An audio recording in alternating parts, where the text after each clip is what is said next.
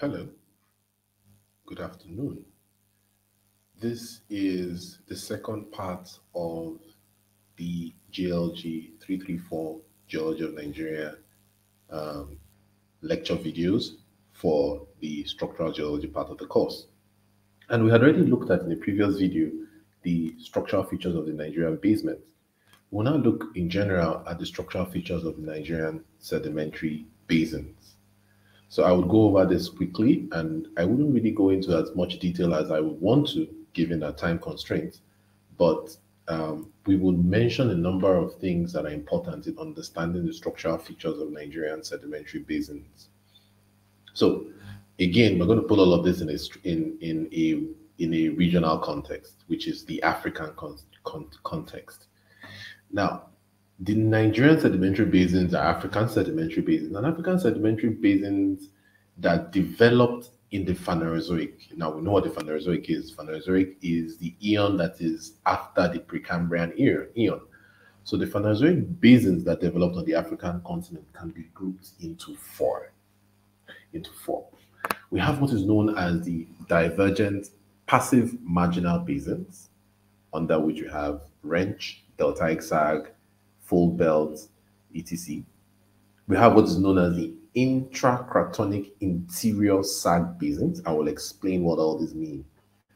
We have what is known as the intracratonic fracture basins, and we have what are known as the cratonic foreland basins.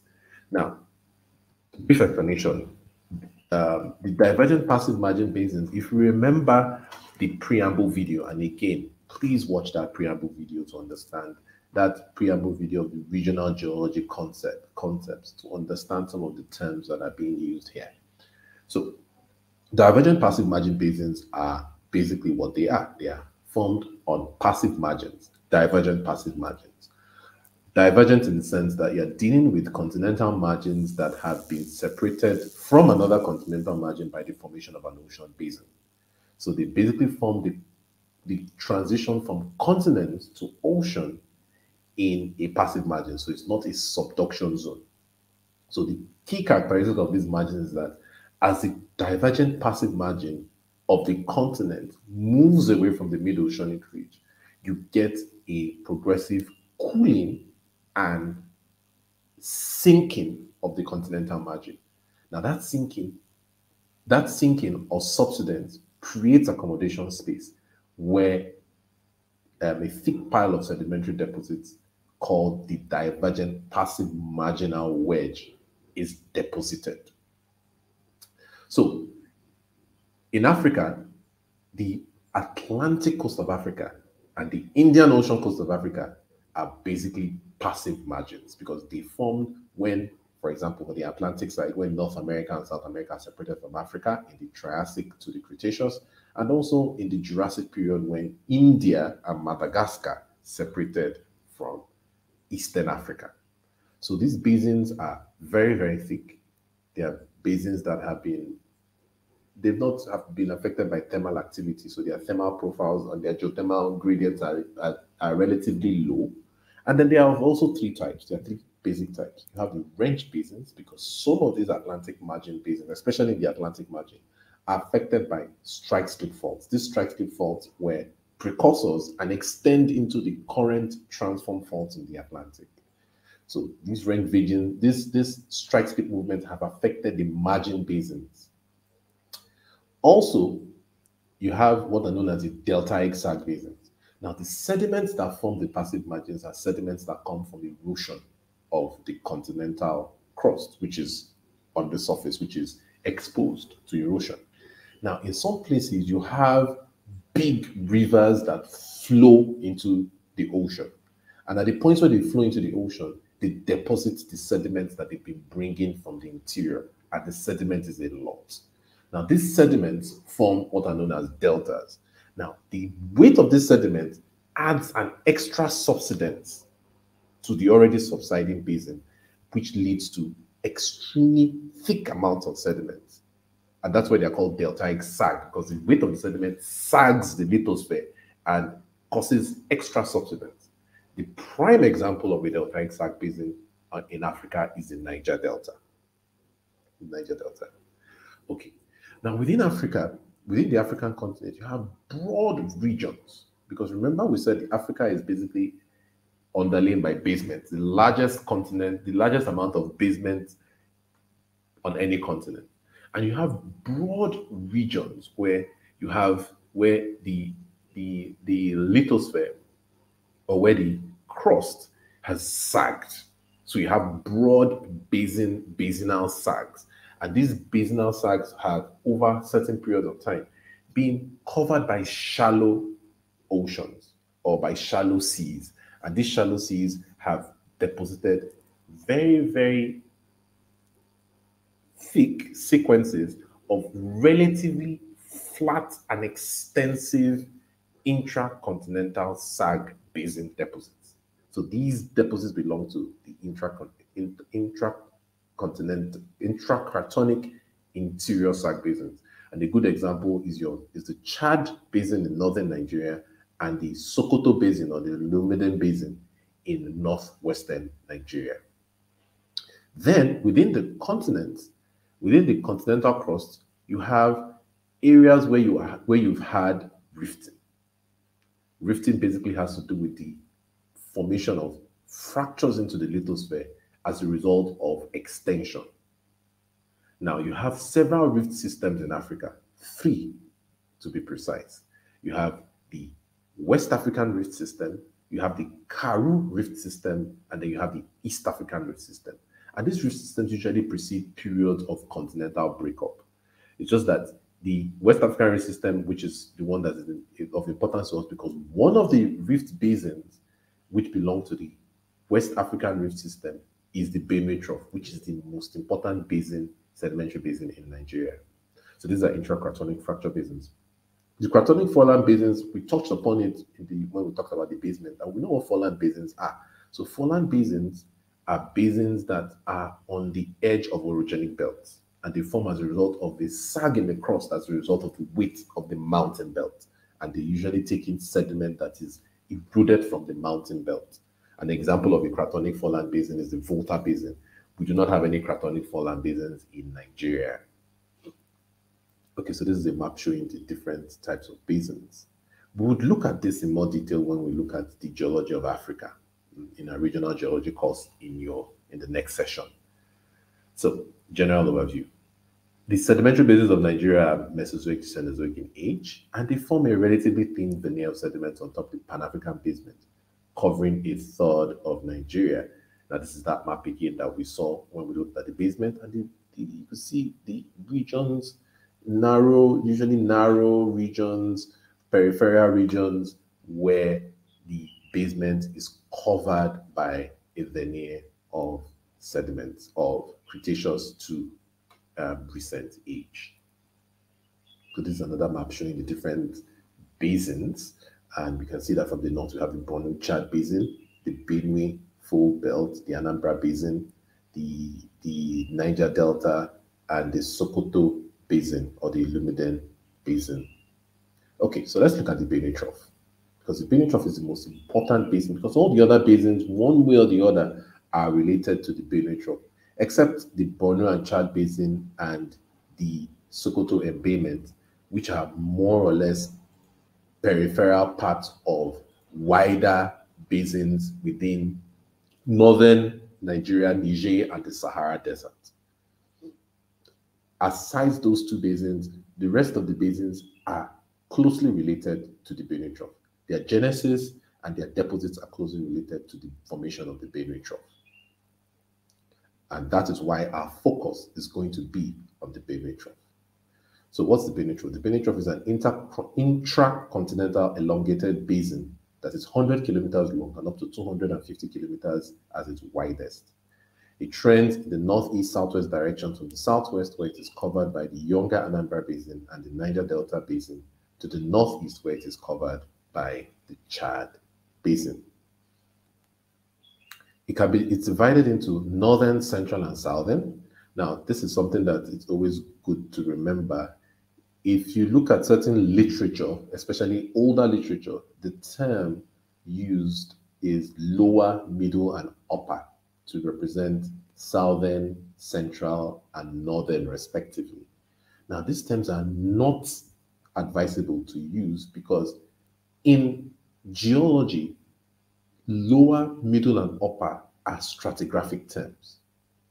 So somebody who is not aware will interpret your callings, will interpret the terms lower, middle, and upper to signify age. So the lower Benue Trough is older than the middle Benue Trough, which is also older than the upper Benue Trough, which is not true. What these terms are actually meant to signify are geographical terms. Upper meaning north, meaning middle meaning central, and lower meaning south. And that is why it is better to use the proper geographic terms to distinguish it from stratigraphic terms. And that is why we use northern, central, and southern. And this definition and this distinction is based on tectonic differences, geographical differences, and also stratigraphic consideration. Even though there's some continuity between all three parts of the Benue Trough because it's one continuous structure. Now, this is a map. It's not clear, not a very clear map, but it's a map showing basically the general extent of the Benue Trough. So, general structure of the Benue Trough.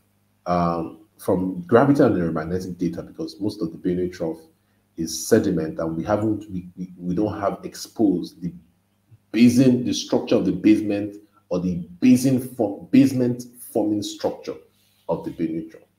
But we can be able to see this from gravity and aeromagnetic data, and we see that the Benue Trough is not just one continuous basin or one continuous trough, but it is made up of several, up to 23 sub-basins separated by axial faults.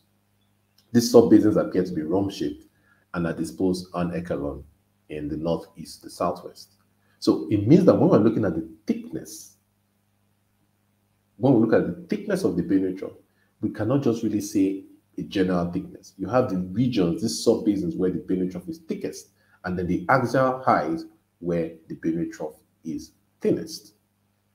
The thickness can reach up to 10,000 meters, especially towards the southwest, where you have the Anambra Basin and the Niger Delta Basin. Now, these axial faults seem to be in continuity with the oceanic fracture zones, especially the Chin and Charcot, which extend from the mid-Atlantic into the Benue Trough. And these fracture zones are related to the origin of the Benue Trough. The major lineaments in the Benue Trough are between 040 and 073. This is the dominant trend in the Benue Trough. 040 has to do with the northeast southwest, while 073 is more to the east northeast and west southwest. There is also a secondary meridian trend. Now, meridian basically means east-west. When you hear meridian, it means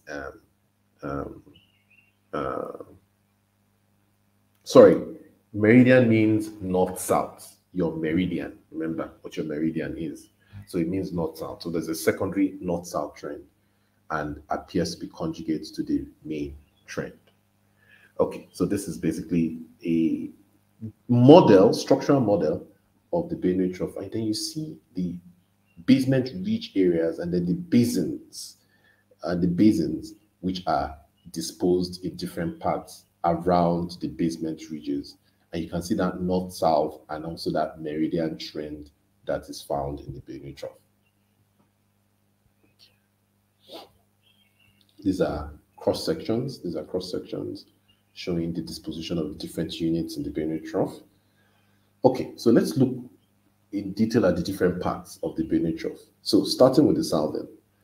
The major structural features in the southern basin Benue Trough are the Abakaliki anticlinarium, which is formed by tightly folded Aptian to Santonian sediments. Being an anticlinarium, the Abakaliki anticlinarium is flanked by the Africo syncline to the southeast and the Anambra syncline to the northwest. And then they are covered by younger sediments of the Anambra Basin. Now, this folding of the Abakaliki anticlinarium happened in the Santonian. It also plunges southwest beneath the Anambra Basin. To the east of the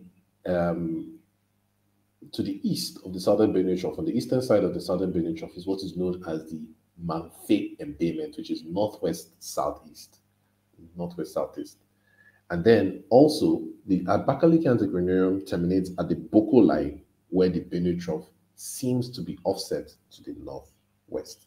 Now, so this is basically a structural map um, of the Abakaliki anticlinarium and the southern Benue Trough, and you can see the Abakaliki anticlinarium as a central anticlinorial structure, and then the Afiko-syncline or Africo-synclinarium, and then the Anambra syncline, which contains the sediments that form the Anambra Basin.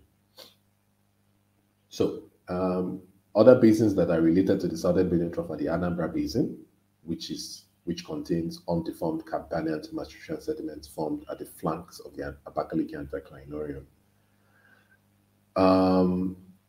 Also related to the Anambra Basin is the more recent Niger Delta Basin, which is a deltaic buildup which started from the Paleogene and extends across the continental margin of Africa into the Atlantic Ocean. The structures in the Niger Delta as well as the Anambra Basin are seen sedimentary, extensional, and contractional faults.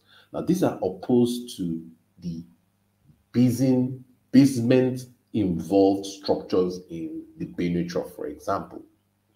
The structures in the Niger Delta are structures that have to do with the loading of sediment, especially because they are rapidly deposited in a rapidly subsiding basin.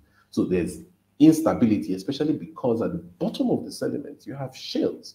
You have shale units, mobile shale units, who become very, very mobile under compression, and which leads to the formation of extensional structures and contractional structures near shore and offshore. And then flanking the Niger Delta to the east and west are the coastal Calabar flank and the Dahomey basins, which are northwest, southwest, and east-west. And they form part of the equatorial Atlantic passive margin. So they are not part of the Benue Trough, but the equatorial Atlantic margin. Okay, so these are some diagrams. I must admit that the diagrams in these slides are not really good, but it's something that with subsequent videos and with subsequent sessions we might upgrade. This is of the Niger Delta. The Niger Delta. So cross sections of the Niger Delta to show its structure and its flanks. And the thing to notice, especially in the lower diagram, that the structures in the Niger Delta are within the sediments and do not have anything to do with the basement. They are within the sediments. This is a second section of the Niger Delta, and you see that the structures are controlled by the mobile shales at the bottom of the Akata Formation. Now, these mobile shales form a detachment unit where the upper sediments, which are mainly sand, shales, and sands, continental sands on top, the upper sediments form either extensional structures or contractional structures. The central Benue Trough occupies the central linear portion of the Benue Trough, north of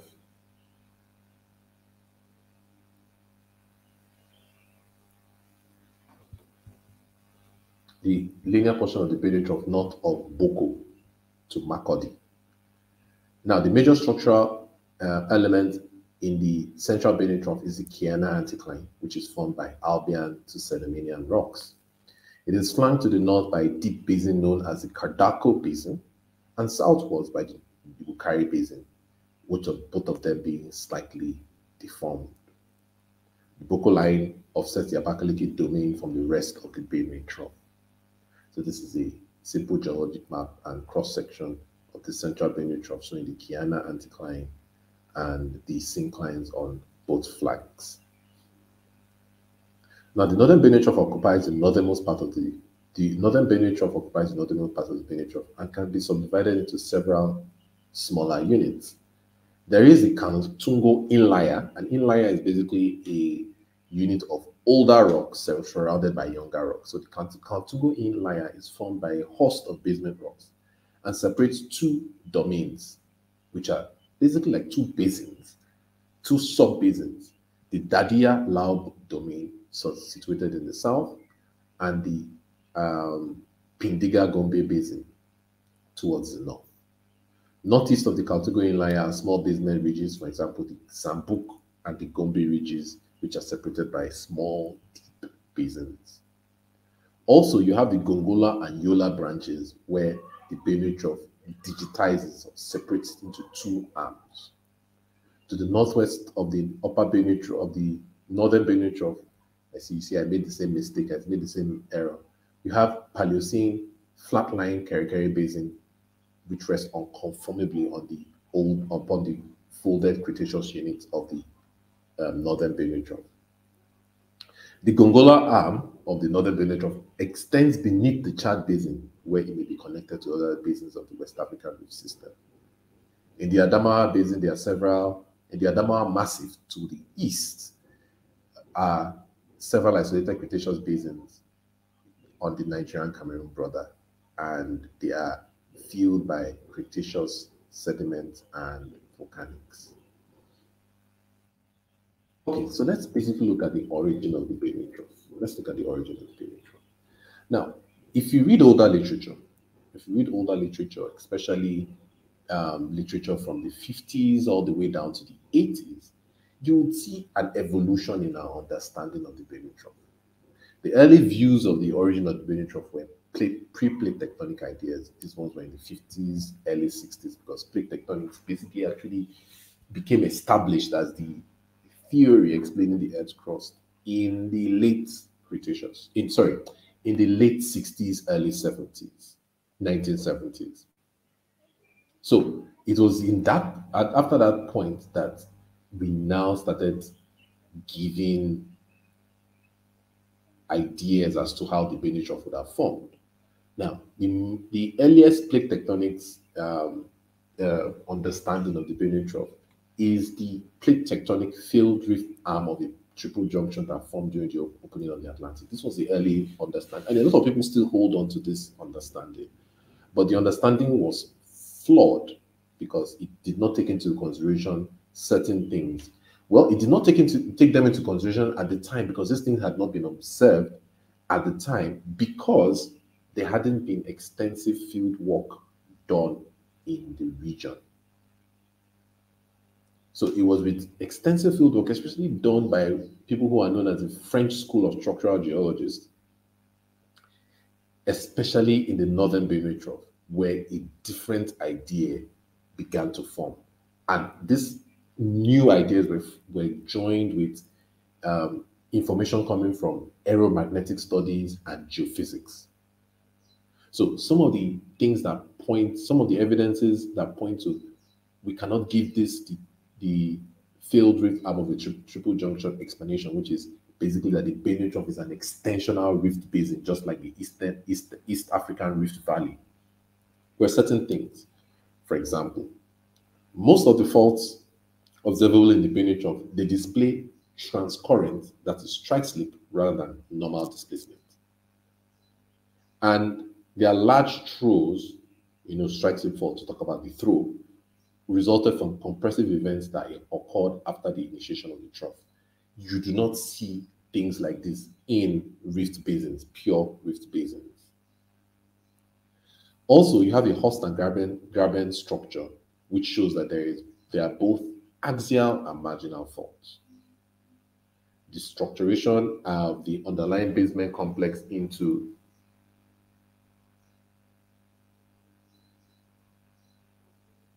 please hold on.